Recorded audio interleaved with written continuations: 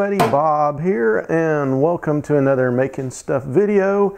This is video number 10 in the Filament Extruder project, and it is just a quick update of where I am on this project and what I plan to do going forward. And if you watched the last video, I was having problems with the filament. It was coming out erratically at all different sizes, and it was changing very fast. And after I'd let that run for a while, I took some of the filament, and you could even just run your fingers down. You could feel it just wavy and is just not usable. I also had a problem with some metal shavings appearing in there and some trash and some other things. So I've made a few updates to try and fix these problems, and it's come out pretty close. I've got most of the problems fixed, and I had another one crop up. So the first problem that was fixed, and this cured most of them, was getting rid of this. If you've watched the previous videos, this is the insulator that the heated end would be on this end, and then the plastic and the hopper would be on this end, and this was supposed to keep the heat from making its way all the way to the hopper. And it did its job, but the problem is with these plumbing pieces, this came from the plumbing department, they're not machined pieces. They are not, there's no precision in them. They're cast pieces, and this had two problems. The first problem was it's not square. So to exaggerate, screwing the pipe in on this side and then screwing it on this side, it was not straight. You could turn this and you could see that one pipe was in at an angle and then the other one was in at another angle, and there was enough tolerance in there for the drill bit to go through there and turn, but it was scraping the sides of the pipe, which is where I believe most of the metal shavings were coming from. So I got rid of this, and that solved the metal shavings problem, because 99.9% of the metal shavings disappeared when I got rid of this. Also, this is not it is not straight through. It's cone or funnel shaped. So this end, it wants to flare out on the inside. And what that was allowing was the plastic would build up around this edge right here where the flange meets the threading. There was enough in there to build up, and it would spin around, and you could see the indentions in the wood. And what this was doing was causing the plastic to bunch up, and then the drill bit would force it through, a big old chunk of plastic through. And I believe that's what was causing the erratic measurements on the plastic. So it was just doing like bursts of plastic through it instead of a steady flow.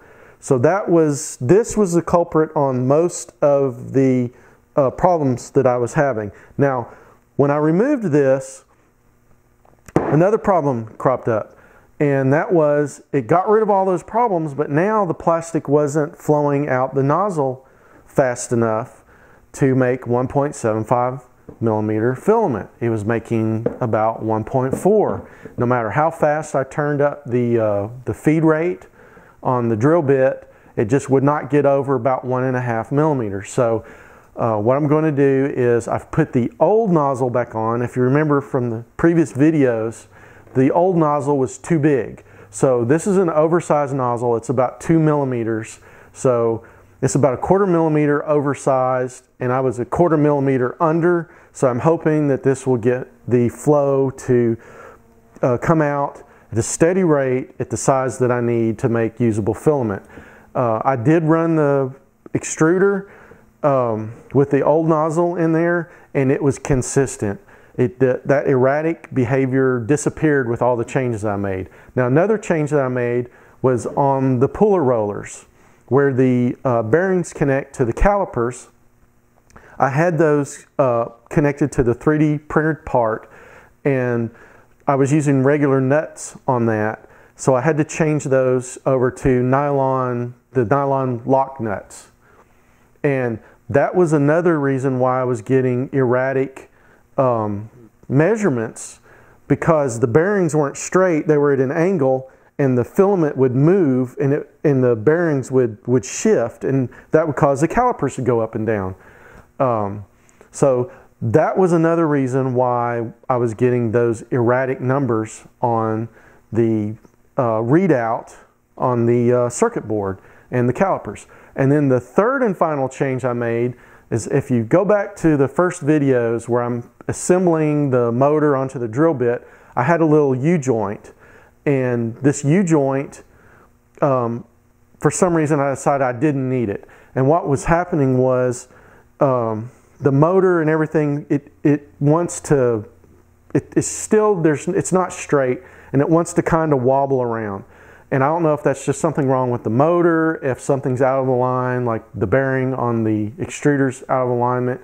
But putting that U-joint film, or the U-joint fitting on the drill bit, that caused a lot of that wobble to be removed, because that U-joint picks up the wobble instead of it going through the drill bit, which I think also helped to reduce some of those metal shavings on the filament that was coming out. Now, back to the metal shavings. I think the reason why I'm getting those shavings in the first place is because I'm using galvanized pipe. And I'm pretty certain those metal shavings that are coming off are the coating for the galvanized pipe on the inside. It's just that coating that's coming off. Because the drill bit, I've removed it several times and looked, and nowhere on that drill bit does it show any signs of wear or like a shiny or grinded spot where it's rubbing on that pipe continuously. So if I get all these other problems fixed and those metal shavings are still an issue, then I'm going to switch over and take those galvanized pipes out and probably put some stainless in there. But hopefully that's not going to be required, but if so, so be it. So that's where I'm at with the extruder right now, and I've also started on the software for the PID controller. I just had some hard-coded stuff in there for it was just all hard-coded in the Arduino code, and I've got the menu where it's working. I can change some of the values on the fly, and I've also got a manual mode where I can turn off the PID algorithm altogether and just have the rollers run at a steady rate. And that's to help with debugging. So a lot of you guys have been asking questions like, where did I get the motor? What size motor is it? What kind of heater band is it? And I haven't posted that on the web page yet, and for the reason is exactly this reason right here. It's not a finished project or product, and I don't want to be putting a lot of things on there and then having to take them off and then say, oh well, now I use this drill bit instead of this other drill bit, or a different motor, or now I'm running it at 24 volts instead of 12 volts. There's just too much that's still changing, and I'm still dialing it in.